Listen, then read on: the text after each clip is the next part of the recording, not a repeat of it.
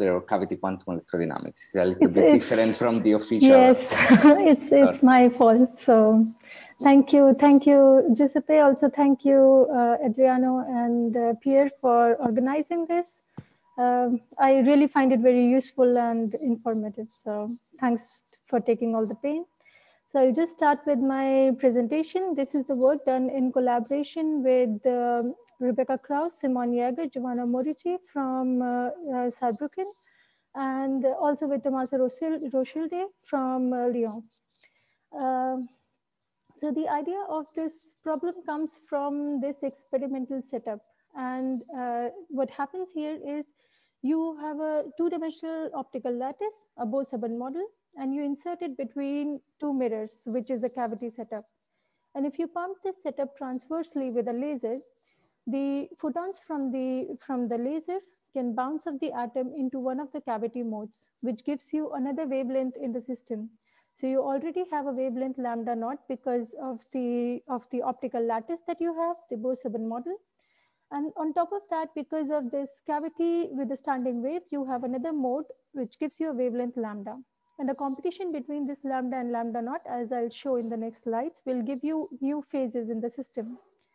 So what happens in this whole scenario of having your optical lattice and then another lattice on top of it because of the cavity interaction, in a specific limit of time called adiabatic elimination of the cavity, you can write your long-range Hamiltonian in terms of three different parts. The first part is the Bose-Hubbard Hamiltonian, which will stay even without this cavity setup. The second part is the laser term, which is just a potential shift because of the transverse laser that you're applying. And the third part is H cavity, which is the long-range potential mediated by the cavity photons interacting with the atom. So atom-photon interaction leads to this long-range part, H cavity here. Now, the setup looks much more clear here in this figure on the left-hand side topmost corner. And different colors I will now use to represent different parts of the Hamiltonian. So HBH I show in red, which are these red dots with wavelength lambda naught. Gray H laser would be the Hamiltonian of the laser, and blue would be the cavity part. So the red Hamiltonian, HBH, is the Bose-Hubbard Hamiltonian, which most of you already know. I'll just go through it still. The first part here shows the hopping, when atoms can hop from one side to the other. I now show it with the strength J, but actually I write it as the strength T. So just consider they can hop from one side to the other with strength T, with tunneling T. When they lie on top of each other, they pay an energy cost given by U, and mu is the chemical potential. So it takes care of the number of atoms in the system. H laser is this gray part here, which is this transverse field that you're applying. And this is just a potential term, which is just this modulation given by cos square kx. Wi's are the Wannier functions for the site I. And H cavity, the blue part, you can also see that this is a modulation, but then because of this N term here, this is a modulation in the number of atoms that you have. So it's kind of a density modulation that you have in the system because of this cavity. So you'll have a profile of how your atoms will arrange because of this cavity photon interaction. And together this Hamiltonian take this form, HLRI. Now these cos kz and cos kx, as I told you, will depend on this lambda naught and lambda. And what happens is, these terms take a form as a ratio of lambda naught by lambda. So you can have two different scenarios. One where the ratio is an integer, and you will see that in cases where, for example, this green line where it is an odd integer, you will see that the potential goes from +1 to -1 on alternate sides, so that it's more like a checkerboard pattern because of this potential. Whereas in the case where the wavelength, the ratio of the two wavelengths is slightly shifted from an integer number, you'll have a quasi-periodic potential, and the profile or the envelope of the potential is given by this red curve here. Also, I'm reminding you again, if you have any questions, just stop me and ask. Even if I cannot see the question answer session, just like anyone from the panelists, stop me and ask questions. So as speaking of Shraddha, I have a very short question. Yes. If that's okay. Sure. Which of the two terms gives the red envelope? Okay, so it's actually, so It when you depends, I take guess. this, so when you take this to be like slightly shifted from this, you substitute it here and then solve it, and then you will see that the red envelope is this cos 2 pi ix by ip, where ix ip depends on now the part calculated because of this ratio. So you see the red envelope is this term that it appears here. I see. So Thank you. IX are actually the site index. So you will see that as site changes, it has like, an envelope of checkerboard pattern. So you have like, so you have potential going from +1 to -1, but in this profile of this modulation. I see. Thank you. Okay, so these two are an interesting topic on its own, but I will just concentrate on the commensurate lattice part, where because of this long range potential because of this ratio being an odd integer, we will have a checkerboard pattern which leads to phases like charge density wave and super solid. And also we have phases like Mott insulated and superfluid, which would have been there even without the laser parts. So these are the phases that you obtain in the Bose-Hubbard Hamiltonian. And because of this modulated long range potential, you also have charge density wave in super solid phases. The Hamiltonian now takes a much cleaner form because the laser part just provides a potential which you can add up here in the cavity term and doesn't really affect much. So now you have a Bose-Hubbard Hamiltonian, and this cavity part, which because of the ratio being an odd integer, takes the form of -1 to the power I. Experimentally, you can obtain this parameter here by looking at the cavity output photon number. And therefore, this long range part of the Hamiltonian is shown in green here, which is just the difference between the occupation of the even and odd sites. Now, just to give you a visualization of how these phases arise, the red underlined term here is just the tunneling part, which gives you the superfluid phase if it overcomes all the other terms of the Hamiltonian. The blue part here is the one that provides you just the Mott insulated phase, where all the particles are stuck to the minima or maxima of your potential. We'll consider it to be minima. And when you have the long range part with the U0 term of the Hamiltonian, you can get a charge density wave where you have a 1 0 1 0 or 2 0 or occupations like this, where you have an imbalance between the occupation in even and odd sites. There can be another phase where the long range term and the hopping plays a part, which we will refer to as a super solid, where you have a long range coherence in the system, but it's also modulated, and there is an imbalance between an even odd occupation. We will look at the mean field analysis of the system, and then we will also compare the mean field results with the quantum Monte Carlo. But just to begin with, since it's a long range system, mean field should work very well. So we will also verify that. So as you can see that in this Hamiltonian, the Ni terms can actually be written in the occupation number basis as the diagonal terms. But because of this long range interaction and because of this hopping, you have much higher terms than just the quadratic part in your system. So we will decouple these two terms. The red term here would give you a superfluid order parameter, which is just the average occupation of the annihilation operator. And the green part here would give you an order parameter, which we'll refer to as the imbalance order parameter. This tells you about the cavity effect being present in the system or not. And therefore, keeping with or applying this mean field, you have a Hamiltonian, which is now site dependent, and you will see that, that it just has two terms in it. For the even sites, you can solve it, and for the odd sites, you can solve it separately so as to get your result. What happens to these two parameters in different phases is, in Mott insulated, you do not have cavity effect and you do not have the superfluid order parameter, so these two parameters should be 0. In superfluid phase, you have long-range coherence in the system, and therefore this phi I term is non-zero, but then it can exist even without the long-range interaction, so theta is 0. In charge density wave, you have phi 0 because you have a modulated fixed insulator pattern, but your theta is non-zero because this is the term because of which you have this modulation. And in superfluid phase, both of them are non-zero. So this is how you identify different phases.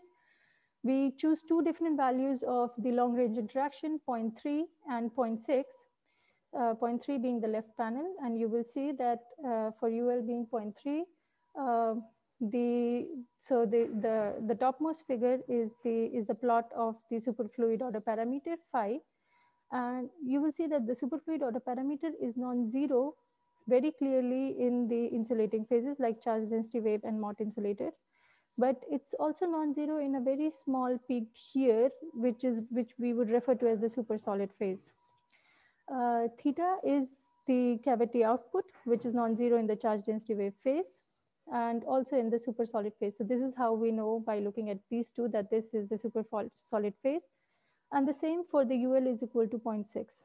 If you need more details about the mean field and this work, it is in this paper by Lucas Himbert. Now, to verify the validity of the mean field results, we compare our results with the quantum Monte Carlo results by Flotat et al. And we see whenever there are long range phases, the phases because of the long range interaction, our results match qualitatively very well with the quantum Monte Carlo results. Some transition boundaries may change at higher densities, but that is also because in that case, you also have the phases because of the short range interaction, which are super solid and Mott insulated, which does not even have the effect of the long range part, and therefore mean field is not really the perfect or like the best way to compare with quantum Monte Carlo results in that case. But in this case, where you have just mainly the phases that we are trying to compare, charge density wave and the super solid or superfluid phase, we can see that our boundaries matches quite well with theirs. We also find a phase separation region, PS here. This is the region where for this special density, you do not find any solution. For them, it's like, is the sampling problem that they do not really identify these two phases very clearly. So once we have matched our mean field results, we ask the question what we can do extra to really look at the behavior of entanglement entropy in these phases, and mainly to ask about their scaling, or what we can say more about their excitation spectrum or kind of behavior that these different phases would have. Because mean field theory is actually just like defined for a single site, we add higher order of correlations in it by doing this small procedure named slave boson approach, which is mainly taken from this PRL paper here, but there are like many papers already using this approach. So the idea is you have the solution from the mean field Hamiltonian for each site, which would act as a new basis where psi alpha, where alpha goes from 0 to n max being the number of the occupation of the local Hilbert space. And using this psi alpha, you write your original Hamiltonian rotated in this mean field basis now. Now what you see that there are higher order terms in this gamma operator here, which is the operator obtained by having to write the occupation number basis in the mean field basis, and you just expand about these gammas and truncate up to the quadratic order. So you expand about the mean field ground state and truncate up to the quadratic order so as to obtain a quadratic Hamiltonian. Once this happens, you can have a quadratic Hamiltonian, which is much cleaner to look at. And also the correlation would consist of only one body correlations, Ci dagger Cj and Ci Cj, in terms of which you can write your correlation matrix for the specific subsystem that you're looking at, whose eigenvalues would give you the entanglement entropy. With this information, we look at the entanglement entropy for whole range of mu versus t, both rescaled by short range interaction u0, for two long range interaction terms, ul being 0.3 and 0.6. We also consist torus geometry, where usually we take this subsystem A to be half of this torus, but this is just to show that we can just like change it. With this in mind, if I look at the results for UL is equal to 0.3, that I see that we see that for a fixed density, if one starts inside a charge density wave phase or an insulating phase and go to a long range interacting a long range coherent phase. So for example, for rho is equal to 0.5, we start in charge density wave and end at superfluid phase. And there is no quenching here. We are just changing Z and looking at the value of entanglement entropy. We see that entanglement entropy would always show a peak just at the transition from incompressible phase to a compressible phase, which is also there for the Mott insulator and was like first shown for the Mott insulator case in this paper by Frerot and Rochelle. We also see the same effect for different densities, so being fractional density or an integer density. The same is obtained for UL is equal to 0.6.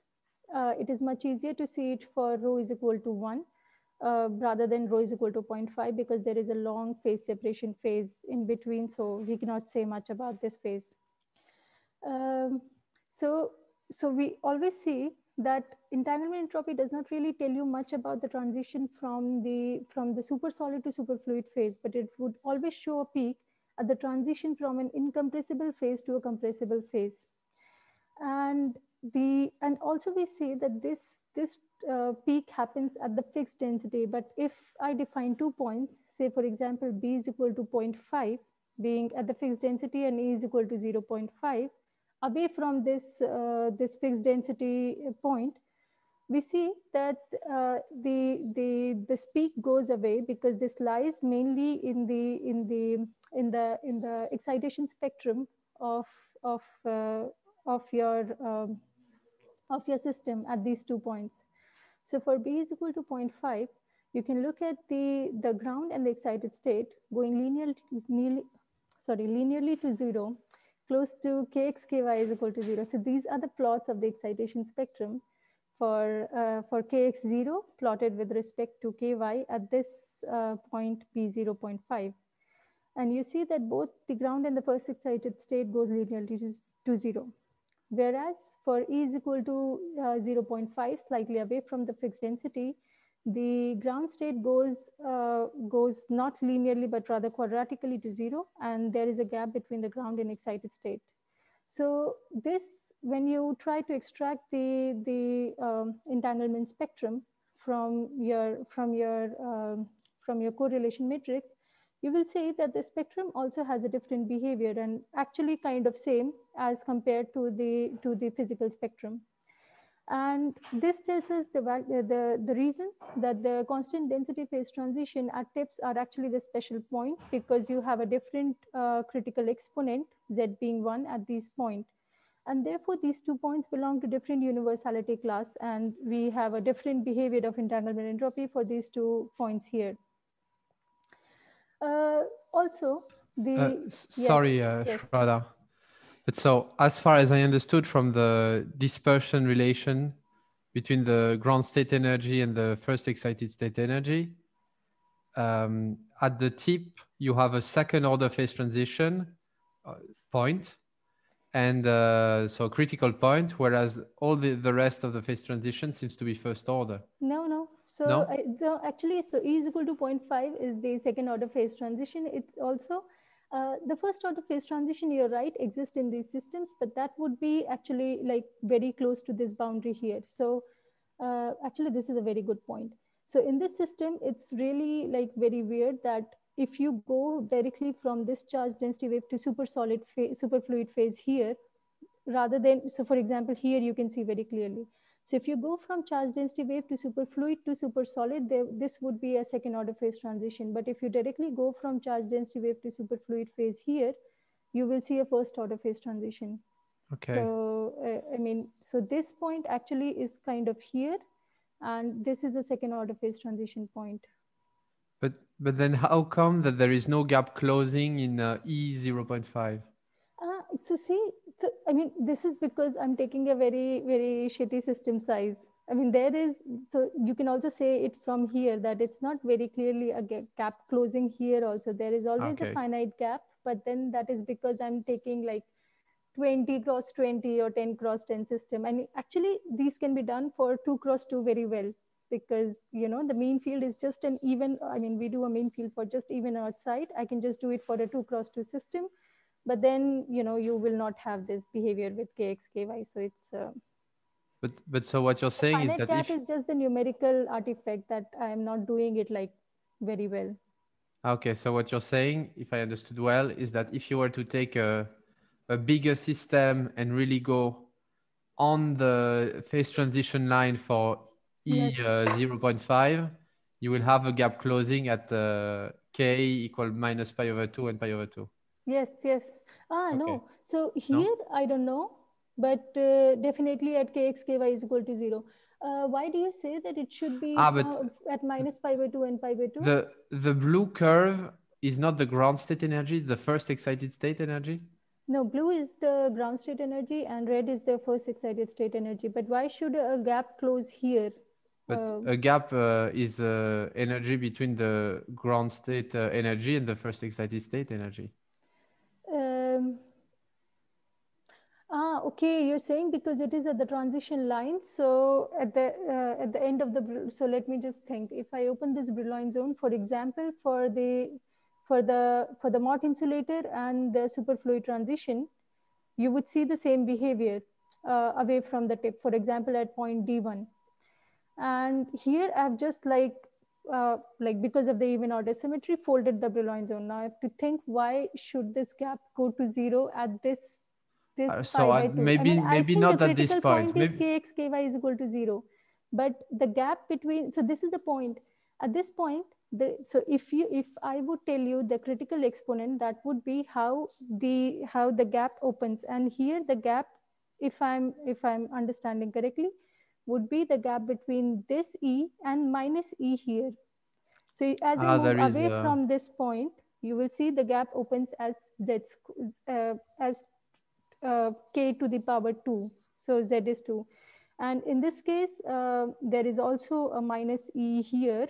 And so it's more like, you see that, so I think it's more like this, that the Goldstone mode and the Higgs mode both go to 0 at this point, and here this does not happen. Okay. But so the gap is actually, the blue curve is actually the lowest unoccupied band. Yes. Okay. Sorry, I missed. Sorry, I wasn't very clear when I said the ground and the first excited state here. Yes. Okay. Sorry, I also have a question, if I can. This model that you are considering at finite interaction, as far as I know, has an exact solution when you take a strong repulsion limit, because it's reduced to an XX chain with antiferromagnetic infinite order chain, no? So you're saying if I take UL to be very large. Because the Bose-Hubbard part sign here, right? So I always see that when I take UL to be very large, this is unstable. No, UL, U0, the on-site repulsion. Yes, that basically it becomes an XX chain plus an infinite long-range antiferromagnetic coupling, which is exactly solvable. Reducing the space of modes into 2 sectors. Yeah, this can be done. Yeah, and I was wondering whether you compared your finding with in the limit. I mean, if you reproduced correctly the limit of strong repulsive interactions. Actually, this is a very good point, and I should look at it, but I did not check it. We actually just checked. I mean, I just checked that if I put UL is equal to 0, I match all the results with the Bose-Hubbard model. But I never checked this. This would be actually... Yeah, there is a paper of Igloy. I don't remember the year. It's on PRB, probably 2018, something like that. I will write you a mail afterwards to... Yeah, sure. And also in that paper, coming back to the question of Pierre, there is also, they made an Hubbard Stratonovich transformation so that they were able to characterize the phase diagram of the model. So there you can find all the transition line, okay? Okay. And okay, maybe it's not the same at finite interaction, but I guess so. It's just a bit deformed, I guess. But yes, I mean, I would believe so, yes. Okay, thank you. But this is a good point. Thank you. I will get more information on this. Okay, I mean, just to say that these 2 points, I mean, this is true that I haven't found this point E explicitly by solving this equation. I just numerically found this point where the curve was changing, the excitation spectrum was changing deep in charge density wave and in superfluid phase. But you can actually find these blue lines analytically by doing a perturbation over T.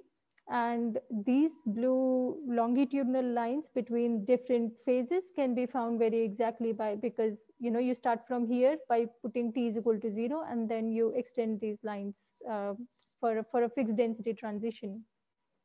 So I will check this. I will do it much better, but like this being non-zero is just a numerical artifact. With this in mind, there is also another interesting thing happening here.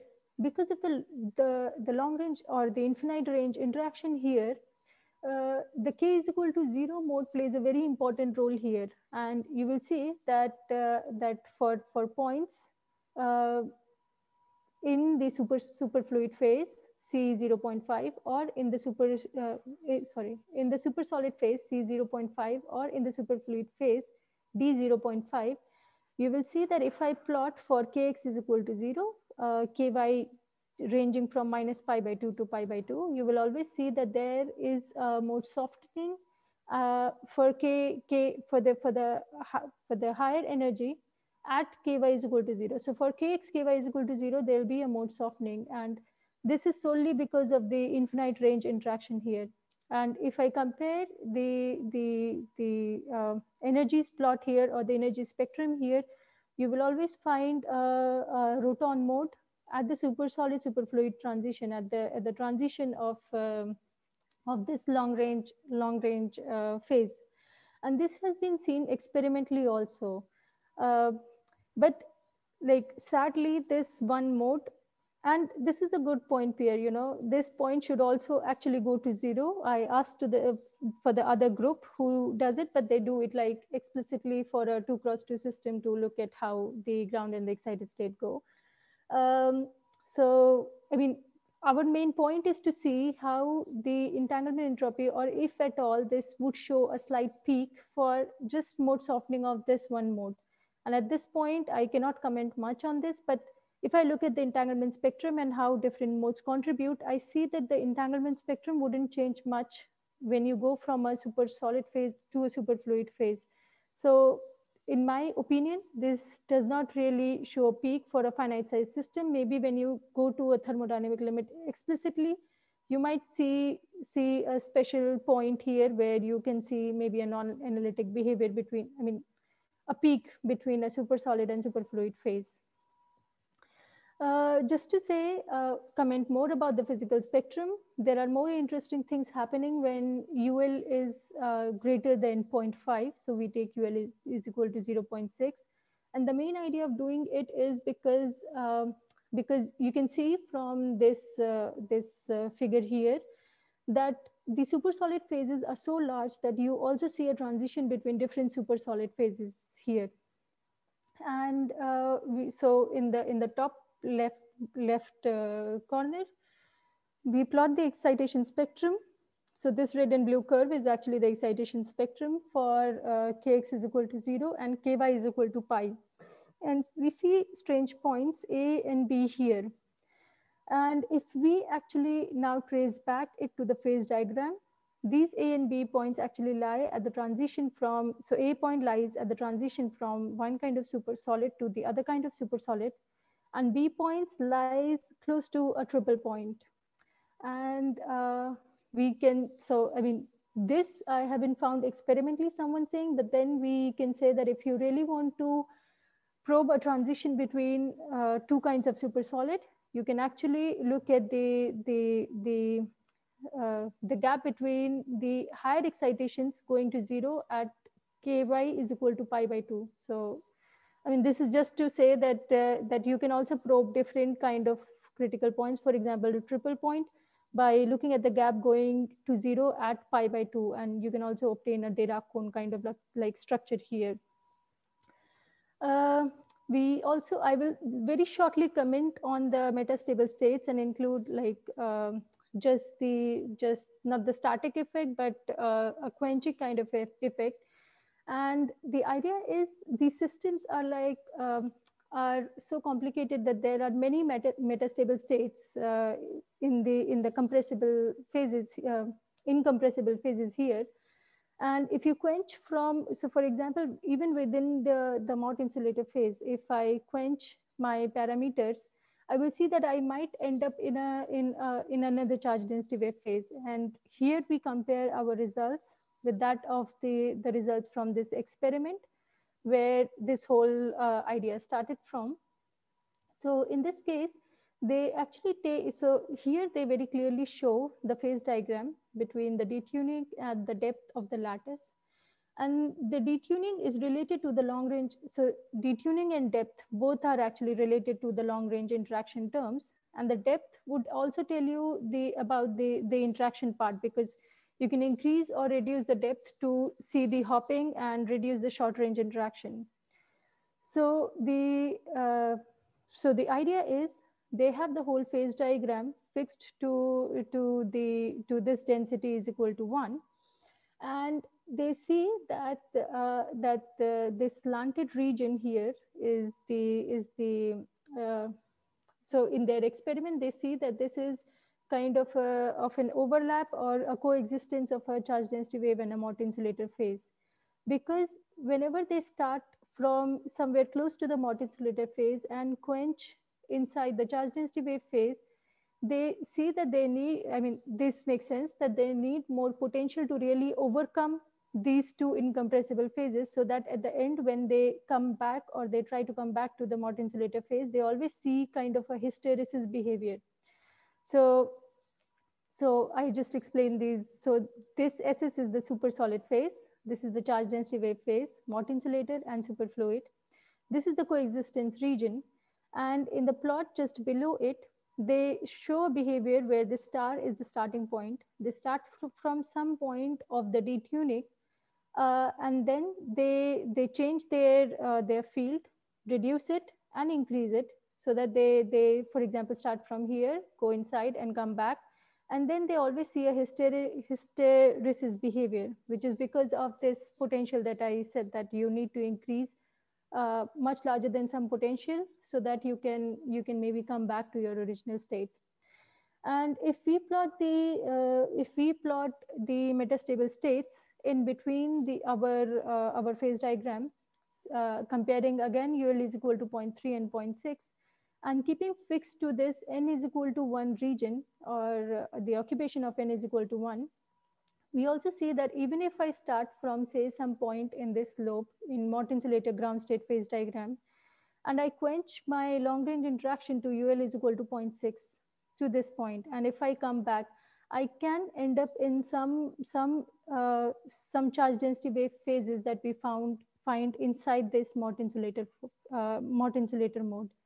And this paper is really interesting. There are many more states that you can find, which are these like this orange and red region where you can also get trapped. So in that case, we match our results very well with the experimental finding also.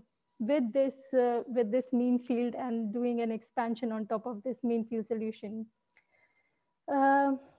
We also look at the scaling of entanglement entropy at different phases, just to see how entanglement entropy would behave mainly in this long range phase, the super solid phase. And we again take UL is equal to 0.3, fixed density 0.5. This is the form of the scaling that we take for the entanglement entropy. The first part is actually the area law term. The second part is the volume law. The second part is the log correction. The third part is volume law in case we obtain it, and then some constant. And we see in the charge density wave in both the cases, there is just this constant. So we take D is equal to 2. It's always a two-dimensional system. There is always this area law term and no log contribution or obviously volume law as expected. In the superfluid phase also this happens, that there is a log correction on top of the area law, but then we do not find any volume law, which I don't know was expected or not. So it was good to see how this would behave. We see the same, and in the superfluid phase, again, we obtain an area law and a log correction. So the log scaling was kind of expected for the superfluid and supersolid phase, but we did not know if there was a volume law scaling at this like static level or just at the level of this long range interaction of the superfluid phase. So to conclude, we have used the slave boson mean field approach to probe entanglement entropy of a long range Bose-Hubbard model with phases like charge density wave, supersolid, Mott insulator, and superfluid. Entanglement entropy shows a peak at the fixed density in compressible to compressible phase transition. But this fixed density may or may not be an integer. It actually depends on the excitation spectrum, and there are these special points which belongs to a special universality class, which gives rise to this peak in entanglement entropy. Fixed density in incompressible phases have an additional log dependent scaling, and we observe area law scaling for area law scaling with a log correction in the supersolid phase. We also have some results for the incommensurate lattice case. If we have time and you guys are interested, I can talk about it, but then it's also interesting to look at this incommensurate lattice case. These are the people who worked on this. Lucas his master thesis was to look at this mean field phase diagram, and we actually did this stability work with him. Simon, Rebecca, and Giovanna and Tommaso are the other authors in this paper. With this, I thank you, and questions. Thank you very much, Shraddha, for this nice talk. Are there questions, comments? Sorry, if I can ask something. In the slide where you showed that your model has a super-solid transition, what is the difference between the two? I suppose the crystalline structure. Sorry, which transition? But I just wanted to be sure. Yeah, this one. This one? The super-solid to super-solid one that you mentioned at some point. I think it's the slide before. Yes. It's because of the occupation. So you see, this is the super solid of 1, 0. So you will have kind of a, so how do I explain it? So if you look at this density profile, you can have this modulation. I think I see. So it's the same crystalline structure. Oh, sorry, no, go ahead.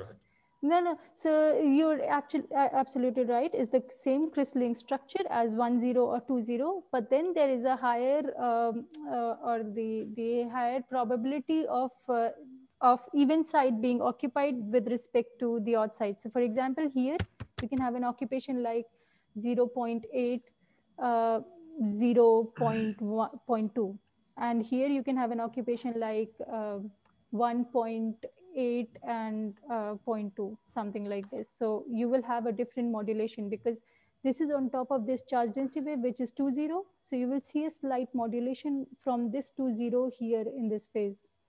Also, you can differentiate this phase very well by looking at this value of theta. Yes. So the crystalline structure is the same. It's just that the occupation of the sites in the structure are different. Yes, yes, essentially. Exactly. Okay. So in this case, even site is again preferred than the odd site, and the odd site is actually more close to 0. So the crystalline structure, yes, is same. The occupation differs. Okay, thank you. So if people don't ask questions, I'll start presenting other results for the incommensurate lattice case. So I would like to ask you a question. So just a point that I'm sure you mentioned, but I might have misunderstood. So when you move mu here, like for example in some of these graphs, do you also move the filling, or is it just the amplitude of the chemical potential? Yeah, so if I move, so for example, for a fixed T, if I move mu here, the filling would change. Okay, but so it means that the filling seems to change continuously. No, meaning that you have change continuously. Sorry?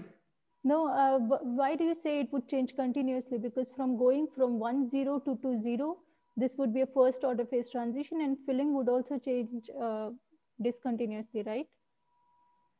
I mean, you suddenly, rather than filling 1, because 0, we have a gapped phase, of course. 0. Yes, because we have a gapped phase, so you either you have a full band that is empty and then suddenly fully full, but there is, you don't consider the in-between case. Yeah, okay. No, good. This was the correct way to put it, yes. Because I see. And actually the transition between one kind of super solid to the other would also be a first order phase transition, especially close to the boundary of this charge density wave to super solid transition, mainly here. It becomes second order close to the superfluid phase. So close to these kind of But so now if you were to change not the chemical potential continuously, but the filling continuously, then you will have some of these commensurate results and all of the incommensurate results in between, I guess. No, so in this case, you will not have incommensurate results. To have incommensurate results, you will have to have this kind of potential, and therefore the Hamiltonian would have all the terms here actually. So to have the incommensurate, I mean, in this case, or with this Hamiltonian, you will not have incommensurate results. No, because you can always, since U1 is conserved in your model, you can always put the amount of particle that you want that can be incommensurate in your system, and then you will not have a commensurate phase. But maybe this is not the incommensurate case that you studied. Maybe it is another case of incommensurateness. Actually, you will have to repeat it again. I'm sorry. No. It's I mean, if you were to put an incommensurate number of particles in your in this model, okay, so with okay, I understand. You're right. So, for example, close to this boundary, Mott insulator boundary, you'll have some density like 0.9, 0.98. So, I mean, that you can say that there are incommensurate. Okay, you're right. Yeah, because the SF is gapless, and so yeah, you're right. And so the filling also vary continuously as you vary the chemical potential. Yes. Okay, everything is very clear. Okay. Thank you very much. Sorry, I confused you in the first part. You're right. There would be incommensurate filling close to these boundaries, especially. Yes. Okay. Okay, great. Thank you. I think there is another question by Andrei who raised his hand. Please. So the entanglement entropy is maximal at the phase transition point between compressible and incompressible phases. Yes. And in my understanding, nothing to do with the order of the phase transition. I'm just wondering how general this result is. So I think whenever, I mean, this also proves this, that whenever you go from a phase which is incompressible to a compressible phase. It does not depend what kind of structuring that you have in the previous phase or the other phase, but whenever you go from an incompressible phase to compressible phase, you will see this kind of peak behavior.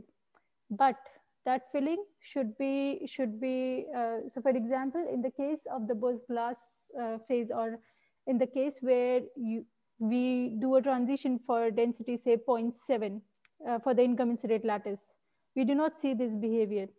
So this happens at fixed density 1, fixed density 0.5, 1.5, so on and so forth. But for the incommensurate lattice case, where you go from, say, Bose-Glass phase to a superfluid phase, going across a superglass phase at a fixed density 0.7, you will not see a transition from Bose-Glass to superglass, but rather see a transition at superglass to superfluid. So in that case, I would say that it's, I mean, this is not really the general case.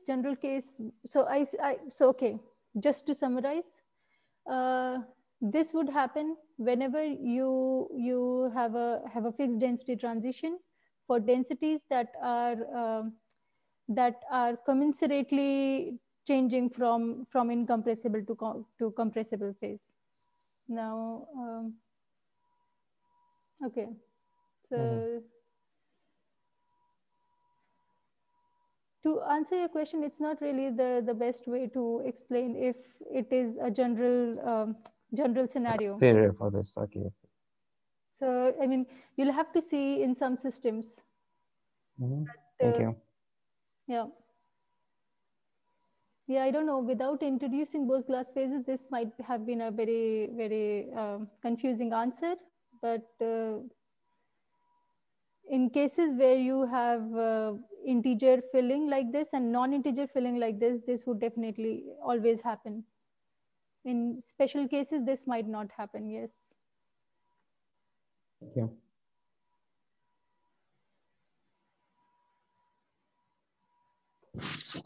Other questions, comment? Just, I mean, these results are for what system size? Like, does it depend on system size, or like? I think this might have so this peak behavior, and this will not depend on system size. We also see the scaling, how this would go with the system size, but I am expecting somehow, I mean, I have a feeling that when this gap would go to 0, because of this k is equal to 0 mode, there might have some special feature happening at super solid superfluid transition. So you might see a peak here. So in some thermodynamic limit, which I cannot really probe. So this would be system size dependent, yes. And you might see much more happening, especially at the super solid superfluid transition. Okay, but the general phases will be still the same. Yes, I mean, so you will not obtain any other phase other than these 4 here. Okay. Okay. Yeah.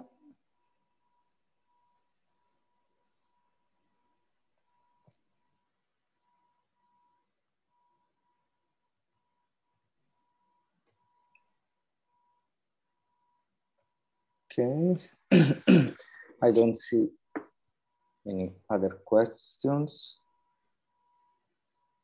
So I think we can move to the next speaker.